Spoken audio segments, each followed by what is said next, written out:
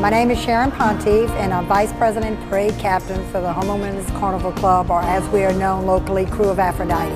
Today we're on the loading stage, where everybody's putting their beads on their floats, getting prepared to ride tomorrow night, hopefully, if the Lord allows the weather to participate.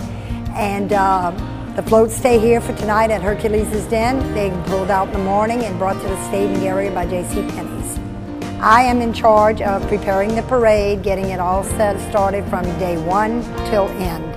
I start, the position as parade captain starts 1st of April, where you get the theme, choose a theme, get props.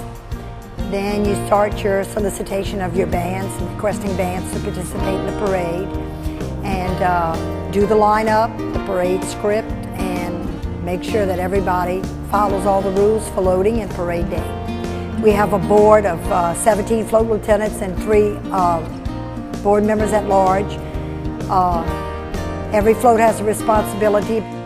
I like the crowds, and I like the fun of Mardi Gras. I enjoy the camaraderie and the getting to meet all the members of our club, because we have 458 members, and it's nice to get to know all the members on a one-to-one basis, or as one-to-one as you can get in this position.